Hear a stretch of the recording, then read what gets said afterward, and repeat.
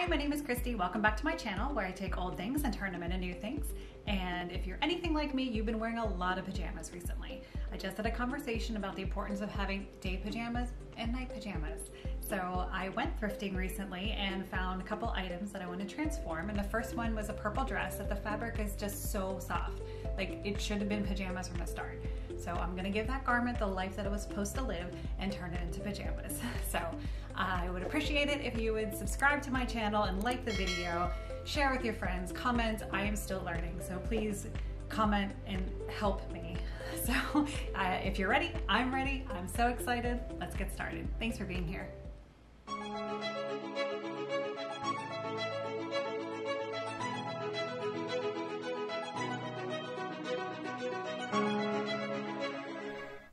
Here is a purple flower dress that I thrifted from Goodwill, and I think it's an extra large, so there's lots of fabric to work with, and the fabric, it's super, super soft. Like, they totally missed the mark on making this a dress. It should have been pajamas, so that's what I'm gonna do, make it into pajamas. I'm gonna pattern the pajamas from a huge pair of really comfortable boxer shorts, compliments my husband that he's no longer allowed to have, and a tank top. That fits nicely. So here I am folding it in half so that the butt side is out and laying perfectly flat so I can chalk around the edges. When I get to the top part, since there's already elastic in the boxer shorts, I just need to stretch it out so that I can get the full amount so that when I add elastic later, it'll still fit. Now that I've made a chalk outline of the back of the shorts, I need to add a 1/2 inch seam allowance. And I didn't want the shorts as long as they were, so I'm only going to add seam allowance to the two sides and leave the top and the bottom as is, and just have the seam allowance built in so that it shortens it that way.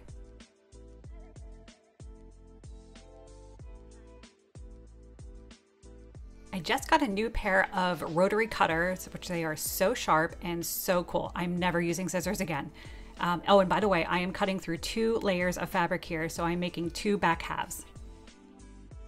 I do the same thing for the front. Now I folded the shorts so that the front side is towards the front, I guess. Is that how you say it? And then chalk around the edges, making sure you stretch at the top, add the seam allowance, and then cut out the 2 front pieces.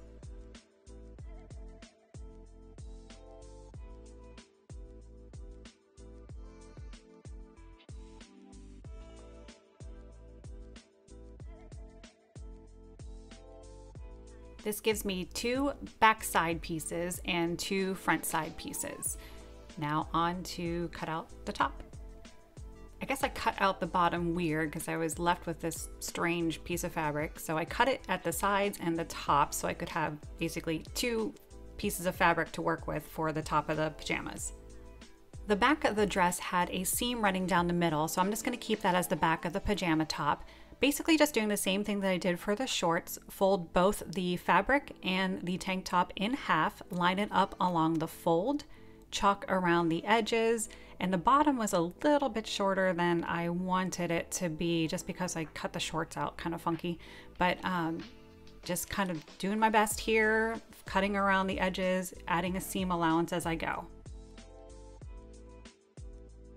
Repeating the same process for the front of the pajamas, lining up the front folded tank top along the fold, chalking around the edges, including a seam allowance, cutting along the edges, loving this rotary cutter. And there's the front.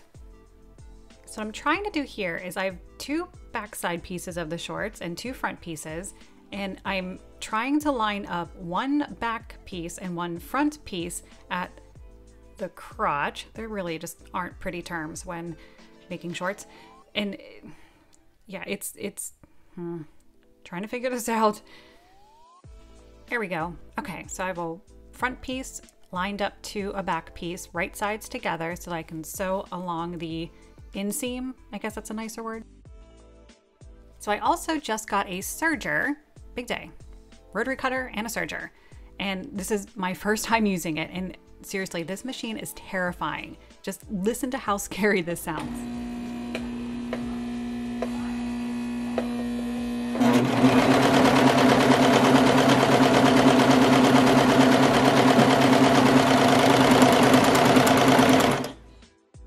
Seriously, why does it hum like that? That's terrifying. And by the way, it still has the thread that it came threaded with. That's why it's all crazy colors. But I think it looks good. Very professional. So obviously doing the same thing to the other side of the inseam. Next, with right sides together, line up both backs and both fronts so that I can serge along the U.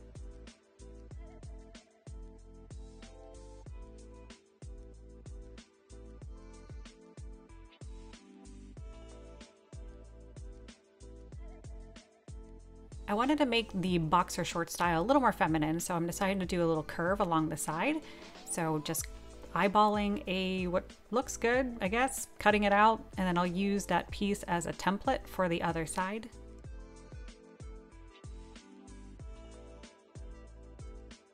Swirl it around to the other side so I can do the exact same thing.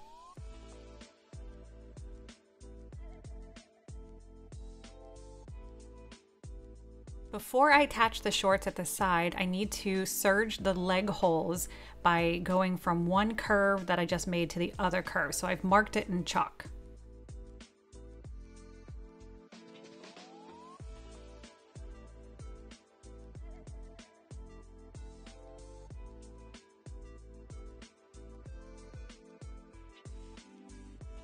This machine still terrifies me. Embracing that fear and serging the other leg hole, being careful not to go past those chalk marks that I made. To make it easier to finish the leg holes, I'm using my iron to create a good solid fold. Really, I'm just being lazy and I don't want to use pins. Next, I use my regular sewing machine to sew a line right along the serged hem that I just created, being sure to backstitch at the beginning and the end.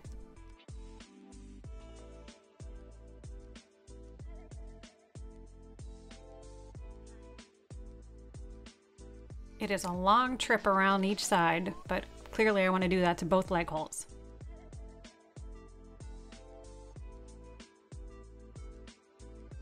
Starting to look good.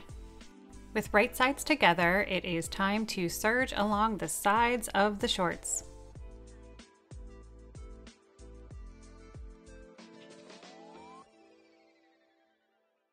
Now that the shorts are almost finished, I just need to sew the elastic around the top. Now, I don't know why I picked this really thin elastic. I think I was thinking because it's pajamas, I wanted to be really comfortable.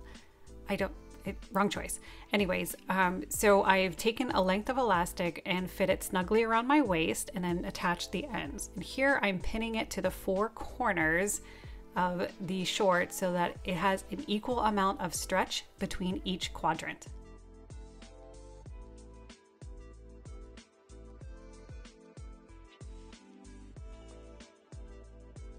These shorts are enormous.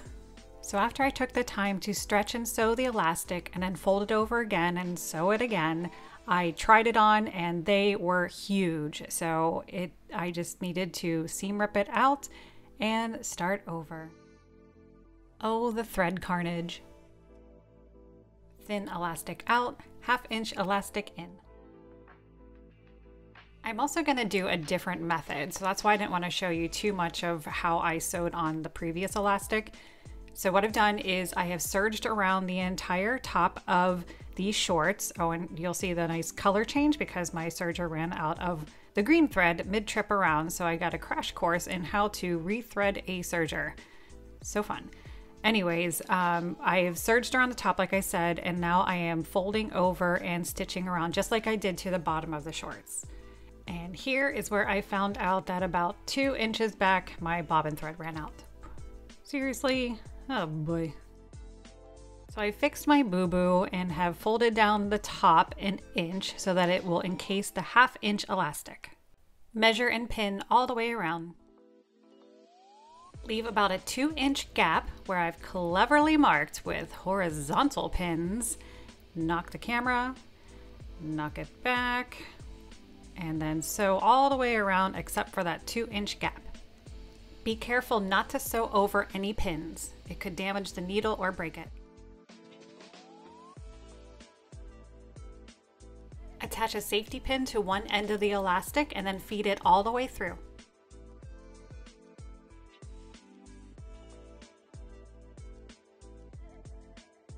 Make sure the elastic is not twisted, then safety pin the two ends together so you don't lose it. Sew together, box shape optional. Fold down the edge on that 2-inch gap that we left, and all that's left is to sew it up.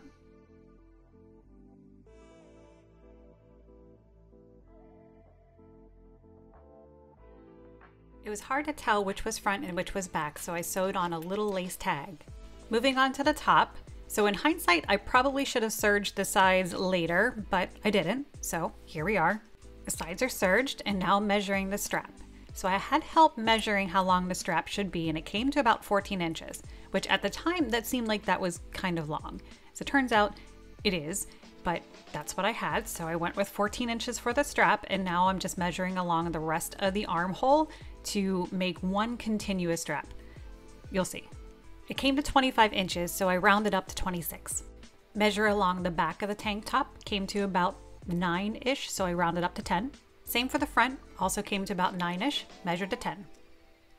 I cut the two strap pieces and then the front and the back piece from the original hem of the dress to take advantage of the deep fold. So unfolded, it's 2 inches wide, folded, it's obviously 1.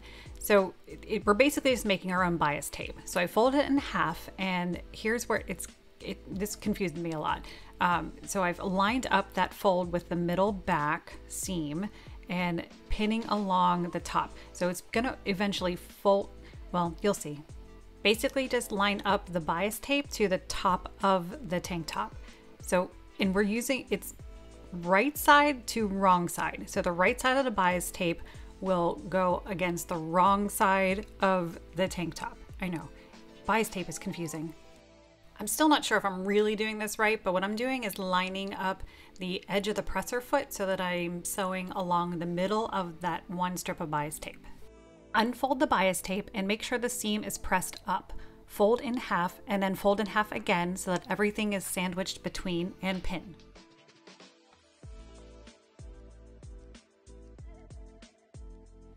Make sure everything lines up perfectly, and then sew along that bottom edge of the bias tape. Without ironing, it looks like this.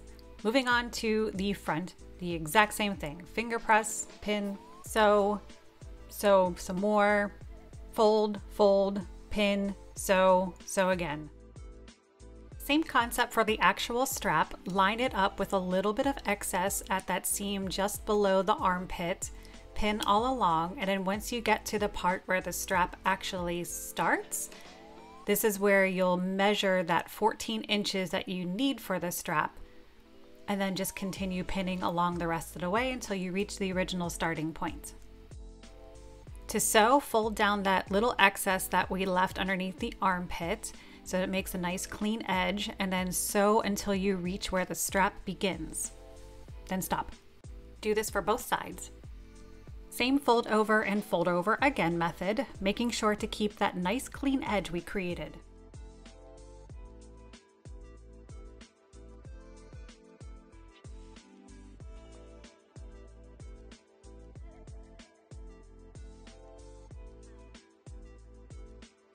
Once you've reached where the strap actually starts, it's pretty much the same as we've been doing, except just fold each half to meet that middle and then fold over again. And that should make a nice seamless strap. After pinning all the way around, this is what it looks like. Sew all the way around through the armpit to the strap and over the strap and then back to the armpit to make one seamless strap.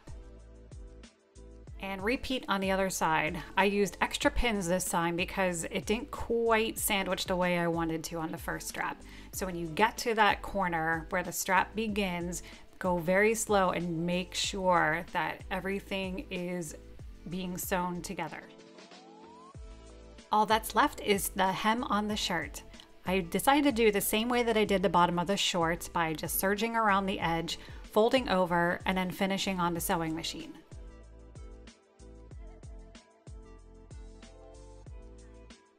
And I'm done, so here's the final product.